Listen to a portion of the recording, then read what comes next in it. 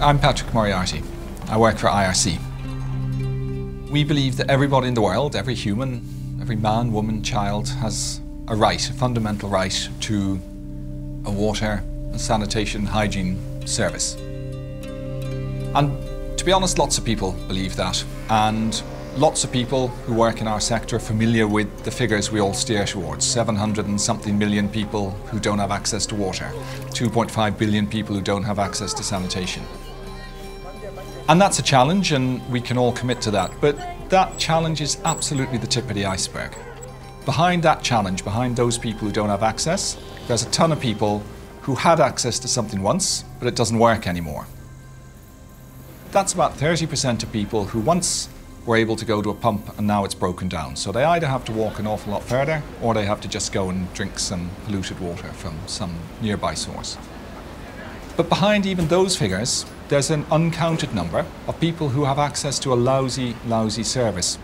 If you wandered down to your kitchen in the morning and turned on the tap and it didn't work, and then it stayed like that for a month, you probably wouldn't feel that you had access to a service, but actually that's what the reality is for an awful lot of people in developing countries all around the world, and that's the space that IRC works into.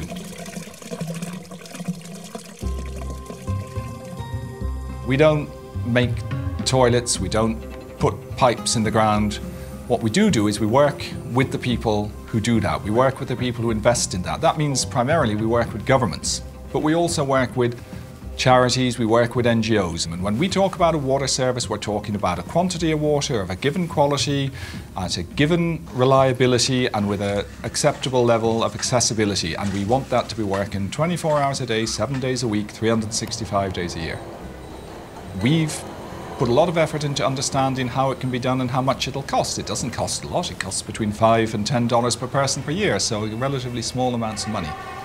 And yet the reality is, if you spend any time in developing countries, as I've done, I've lived 10 years in various parts of Africa, you see that that relatively simple vision isn't being achieved, that people are building latrines and they're collapsing, that people are pushing in hand pumps and they're breaking down, that people are spending hundreds of thousands or millions of dollars to put in complicated pipe networks and they're being washed away in flash floods. And when that happens, somebody who is used to getting up in the morning and maybe spending half an hour walking to a water point with a jerry can and then walking back carrying 20 litres, so that's 20 kilos of water, they suddenly, that pump isn't working, and instead of walking for half an hour, they have to spend 2 hours or 3 hours.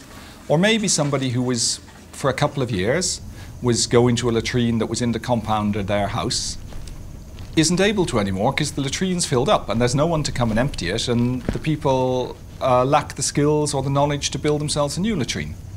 And that we see as a waste. It's a waste of their human potential. It's a waste of the investment that possibly you or possibly a government made in bringing the person to that level of service in the first place.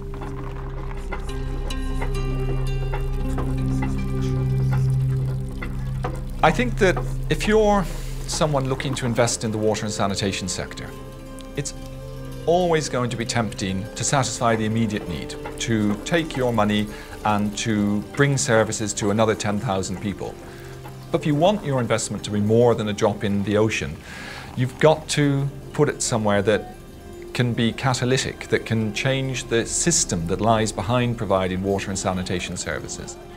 We're leading the way with what we bring as IRC, our knowledge, the tools that we've developed, tools for analysing service levels, tools for monitoring, tools for looking into the costs of providing sustainable services over time, but we certainly can't do it by ourselves, and we're looking for collaborators, we're looking for people who are prepared to work with us to achieve that vision, which I believe should be a shared vision for all of us in the sector.